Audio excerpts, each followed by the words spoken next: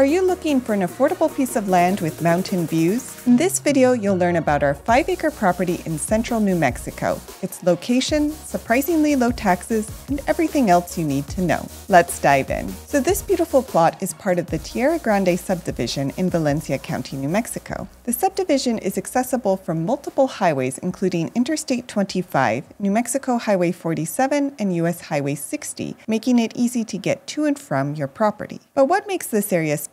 Well, as part of the Tierra Grande Improvement Association, you're buying into 14,000 acres of permanent open space owned, conserved, and maintained by the association. This means you'll have plenty of room to enjoy the outdoors, right in your backyard. The association also enforces building standards to ensure you have no Breaking Bad trailers as your neighbors. Yet, the association is also open to alternative building methods, having approved homes such as a straw bale earthship in the past. And you're allowed to keep 2 horses for every 5 acres. Now let's talk about utilities. Electricity is available in the area, but you'll need to extend it to the property. For water, you would need to install a well, and for sewer, a septic. And while this might sound like a lot, these are common needs for rural properties and can be managed with proper planning.